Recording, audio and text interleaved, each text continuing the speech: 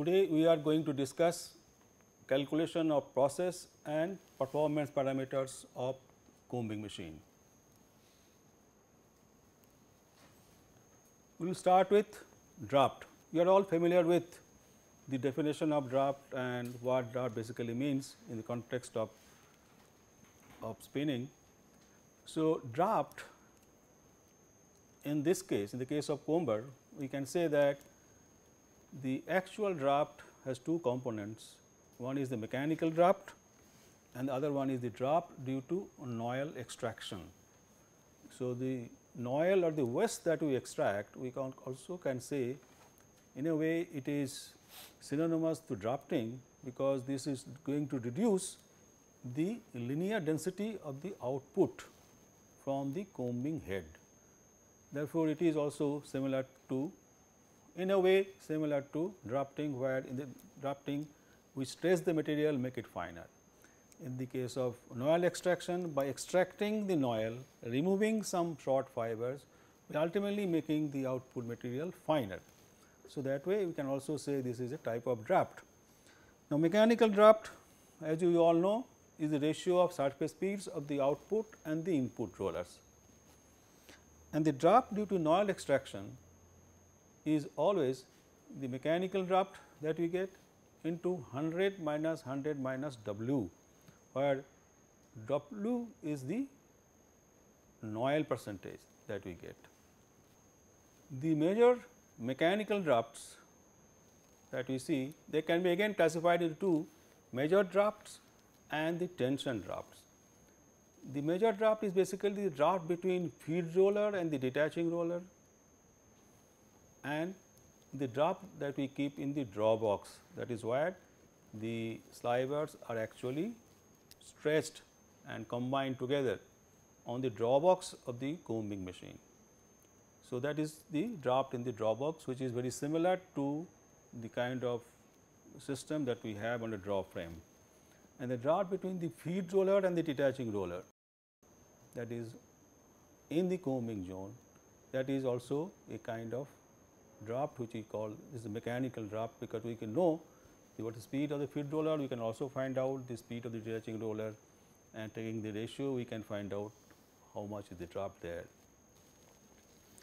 The tension draft is, as we all know, is very nominal, and this exists in between first lap roller and the feed roller, then detaching roller and the sliver table calendar rollers, sliver table calendar roller and back pair of draw box roller, then front pair of draw box roller and draw box calendar roller, and draw box calendar roller to coiler calendar roller.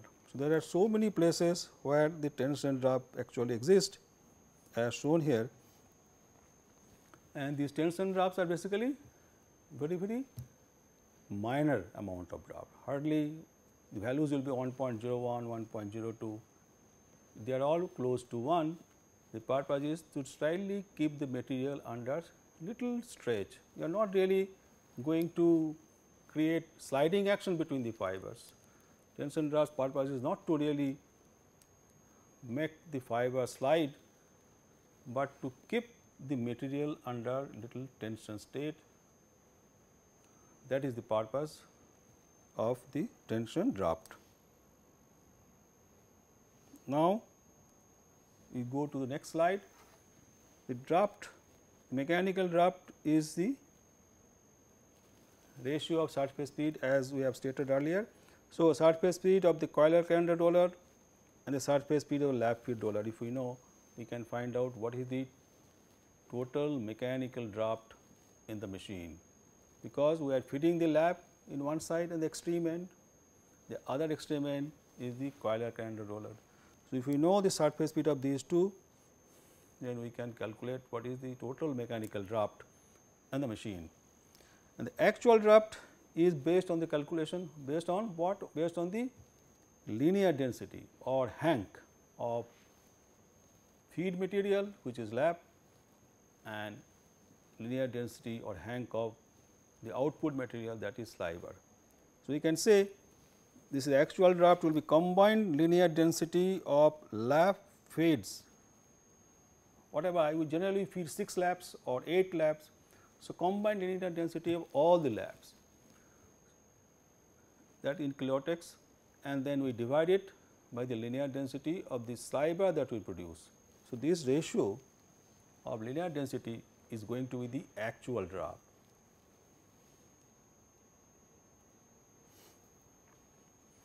Now, we will make we will give an example of draft calculation, which is based on the density, linear density of the materials of the input and output and the noil that we are going to extract. Now, lab linear density, let us say, is 60 kilotex, atypical. Noil extraction, let us say 20%. Linear density of the saliva delivered is 5 kilotex. Therefore, linear density of the combed fringe after combing, the fleece that we produce, that is called combed fringe in this case. So, that is going to be how much? 60 into 100 minus 20 by 100, what 20% waste we are removing from 60 kilotex. Therefore, basically it is 60 into 0.8, and therefore, it is going to be 48 kilotex, that is the fleece that we produce from each combing head. So, draft due to noil extraction in this case, therefore, we can write is 60 by 48, which is going to be 1.25. So, 1.25 becomes the draft due to noil extraction in this case.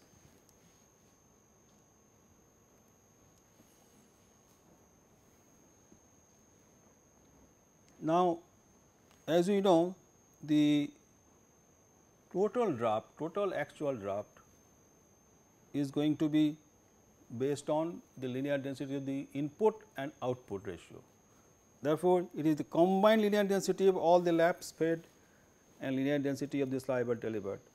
So, if we are feeding 6 laps in this case, that is we are having 6 head combing machine, then linear density of all the laps fed is going to be 6 into 60, and the output is one single saliva of 5 kilotex. So, take the ratio, that gives me 72.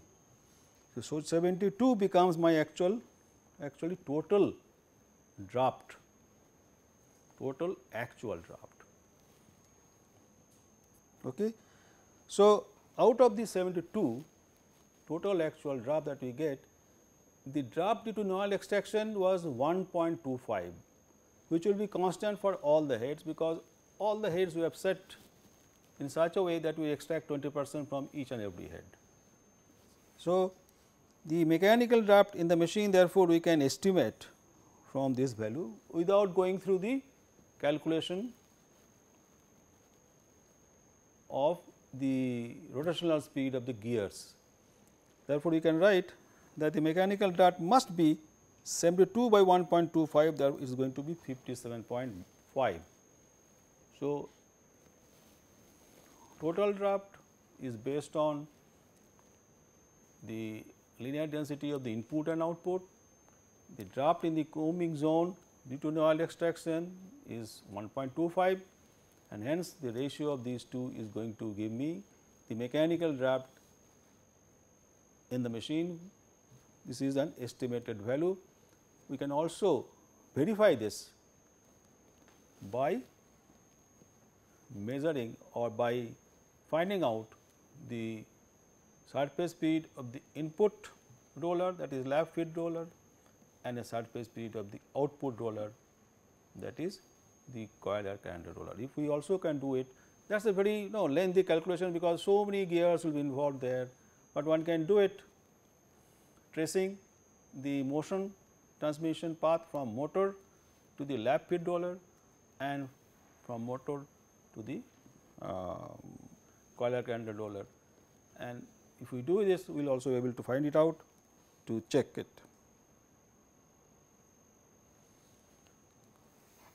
Now, how to find out the noil percentage? Noil percentage, we can find it out by taking this ratio. Noil percentage is weight of noil. Noil means the waste or the short fiber that we extract. The technical term is noil. So, weight of noil and weight of noil plus weight of sliver produced. This ratio multiplied by 100 is going to give me the noil percentage in the machine.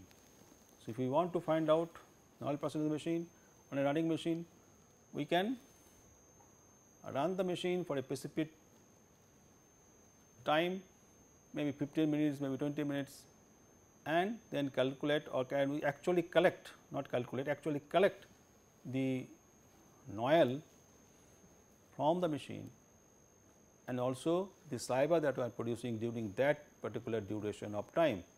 So, if these two quantities are known to me, we can easily find out how much noil actually the machine is extracting. Next, we go to another important calculation, that is production calculation, because we will be always interested finally in the production of the machine, and the whole commercial activity depends upon the production rate of the machine. So, production in the case of comber depends upon, you see, so many parameters of the machines. What are those parameters? One is the speed of the machine, then the running efficiency of the machine, linear density of the lap that we are feeding, number of combing heads that you have of the machine. Generally, machines are available with 6 combing heads or 8 combing heads. Most of the modern machines today will be having 8 combing heads. Then how much lap I am feeding per cycle, or per cycle means for every full rotation of the cylinder comb, how much lap is fed. Also sometimes we write it lap fed per nip, that is meaning basically same, and noil extraction percentage.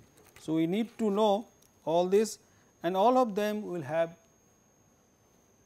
an effect on the production of the machine.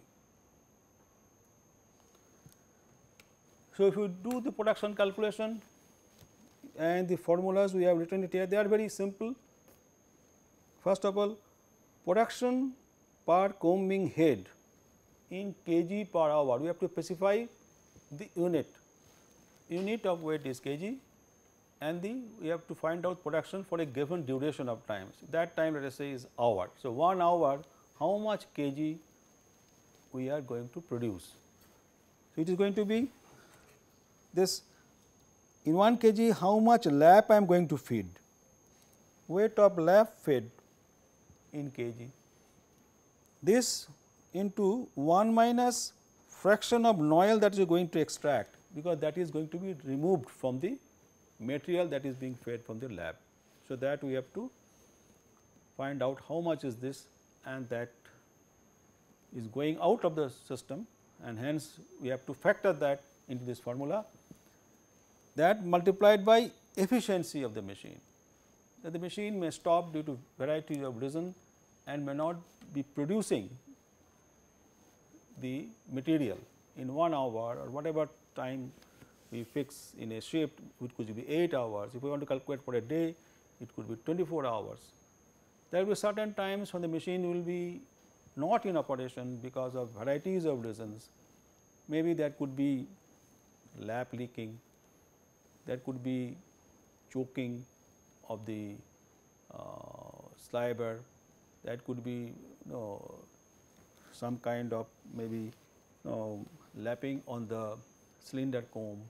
There are varieties of reasons for which the machine may stop, and therefore, during those period of time the machine is idle, we are not producing anything, and therefore, these parts are therefore affect my efficiency. So, you have to take care of that, what is the efficiency percentage of the machine, and that will give me the production. So, weight of lap fed is going to be how much? Length of lap fed per hour in meter into lap hang in kilotex. Then I have to know how much lap I am going to feed per hour. So, if I know length of lap fed per nip in terms of millimeter, So, that divided by 1000 will give me the length of lap fed in terms of meter, and then that should be multiplied by nips per minute or the speed of the machine into 60 is going to be the in hour, and then finally, we multiply this by the linear density of the lap or lap hang in kilotex. So, lap hang in kilotex basically means the weight in gram per meter, that is whatever is the lap hang. If I say lap hang is 60 kilotex, basically means that 1 meter of lap will weigh 60 gram. Now, if I do this, we will get this formula can be simplified 0.06 as shown here in the next line, and weight of lap fed per hour in kg. If I want to know, I have to further divide this by another 1000, because in the previous one line the weight that I am getting, that is in gram. Now, gram I have to convert them into kg, therefore, we have to divide the entire thing again by another 1000. This 1000 is basically to convert gram into kg. So, that is how the previous one is up to 1 hour, that is the weight of lap. So, we could calculate this part only, and this part is what is shown in the last line. The other two parts then we have to know also.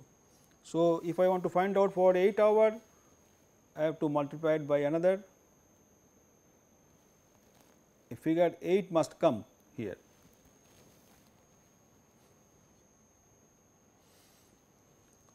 So, if I want to know per head per 8 hours, then whatever was the previous value, that needs to be multiplied by 1/8.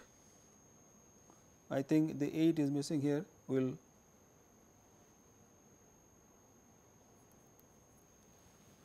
multiply it by 8. This will give me the production per 8 hour. Now, production for the whole machine, total production, then I have 8 head machines. So, I have to multiply it by another 8. So, the first 8 is because of 8 hours, and the second 8 is because the machine has 8 heads. So, if we do this, then we get this value as written here 0.06 by 1000, 8 into 8, lap fed in terms of millimeter, nis per minute, that is the speed of the machine, then lap hang in kilotex, and now will come in oil percentage that we are producing, that figure we have to put here, and the efficiency figure also we have to put.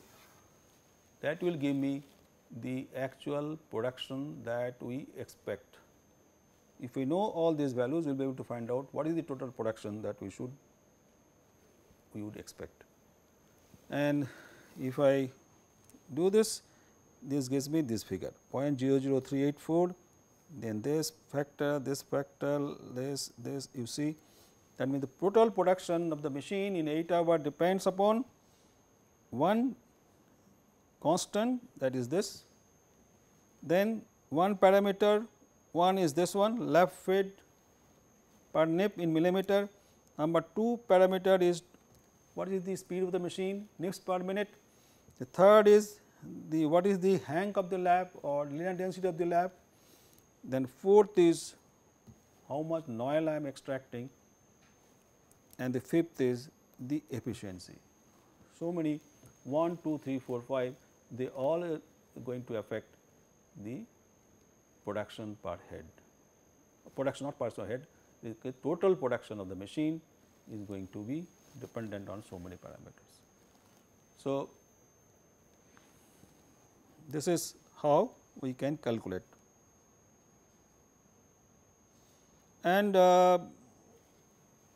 we can also find out what is the total production in theoretically, and if I want to calculate efficiency, and if I know the left hand side of this equation, efficiency is unknown to me, and I can find out what is the efficiency figure.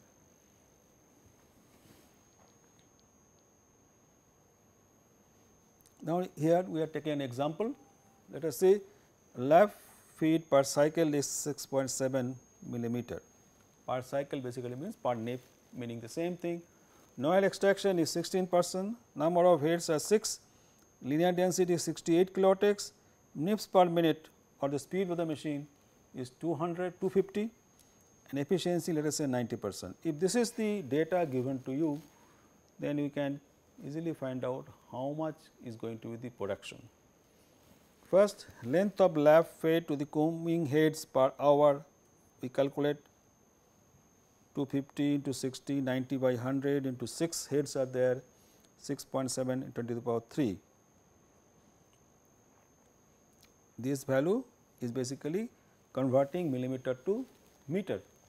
So, we find out this is the total length of lap that is going to feed. This is 542.7 meter per minute of lap is being fed. Weight of lap fed per hour, therefore, we convert it into kg. So, we multiply it by the lap hang which is 68 and then divide by 1000 to convert the weight in gram to kg. So, we get a figure 36.90 kg. So, weight of comb sliver delivered will be how much? So much lap is fed. So, lap fed is 36.9 kg. Sliver delivered will be less than this because we are extracting waste. So, therefore, if 16% waste is removed, then the actual production of comb sliver is going to be 36.9 into 0.84. 100 minus 16 by 100 is basically 0.84 and that will give me a figure 31 kg per hour. That means, this machine will be producing 31 kg per hour. From there, another important process parameters we sometimes need to calculate or efficiency parameter of the machine is nap removal efficiency. The comber is also capable to remove the naps which are still left in the sliver. See, after the carding process, still some naps will be left in the sliver, and combing is the last machine in the process where there is a possibility to remove certain amount of naps.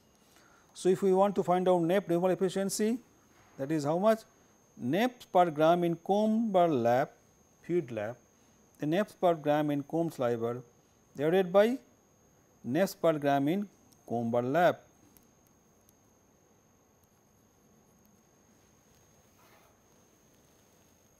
If I, that means the numerator will give how much naps have been removed and the denominator gives how much nap was there in the comber lap originally. So, ratio of these two multiplied by 100 will give you nap removal efficiency. So, typically the efficiency has been found to be varying between 45 to 80% depending upon the level of noise that I am extracting.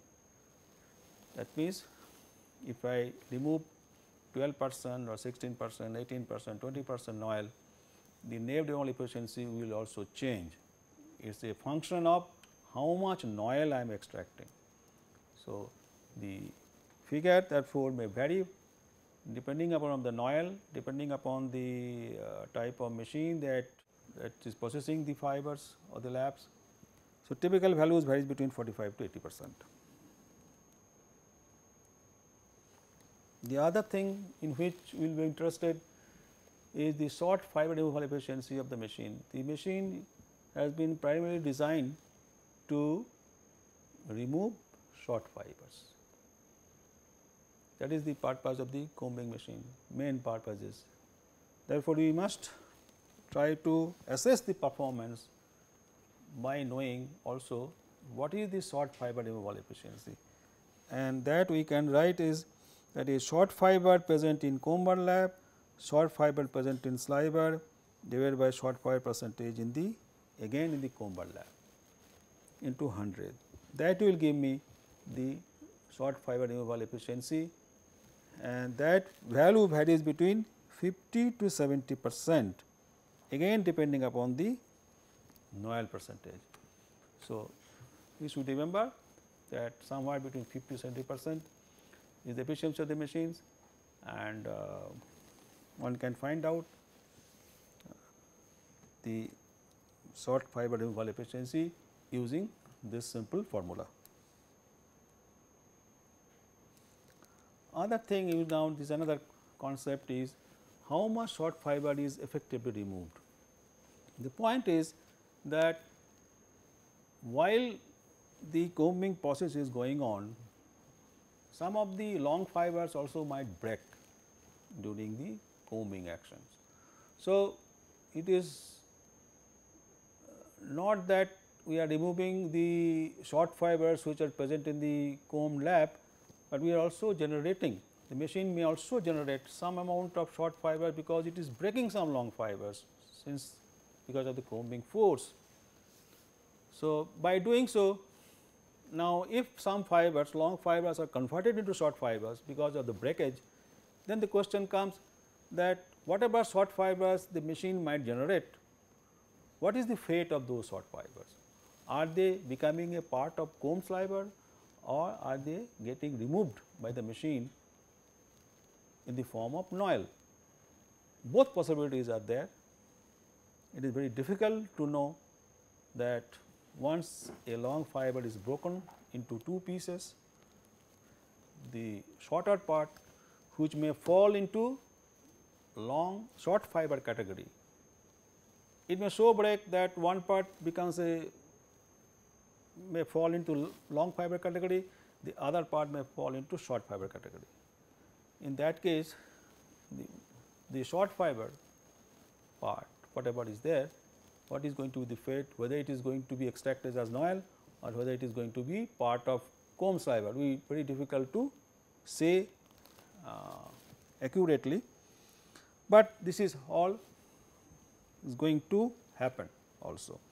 So, let us say loss of, therefore, if you look at the diagram, the noil that we see is because of short fiber removal by the machine, and we also have seen some long fiber loss. We have also studied also discussed them, that in the noil also we find some long fibers, if you recall, because some long fibers may remain folded in the lap, their extent is becomes too short, and therefore, they behave like short fibers while they are going through the combing zone, and they might be extracted as short fibers, though actually they are long, but because the effective length gets shortened because they are in a folded state in the lap, therefore, they are extracted as short fibers.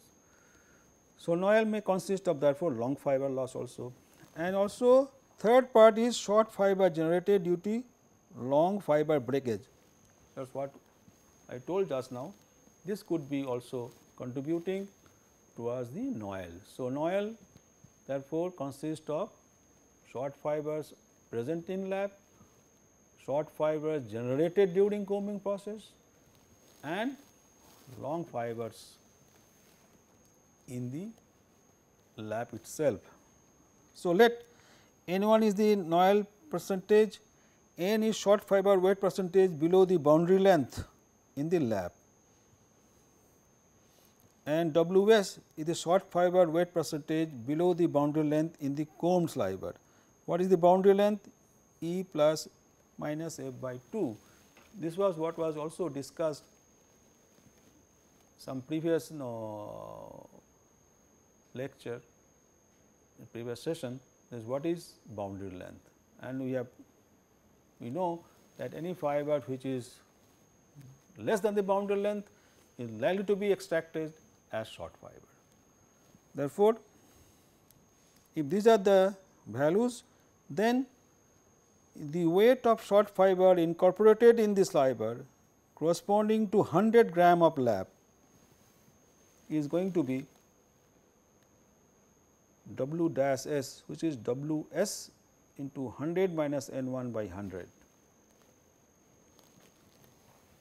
What is W S? We have already told in the previous slide, short fiber weight percentage below the boundary length in the combed fiber. So, this is the this area indicates basically Ws, and what is N definition? Short fiber weight percentage below the boundary length in the lab. Therefore, in this diagram, this part is your N. So, this is the short fiber which was originally present in the lab, and now this is short fiber still left in the comb sliver.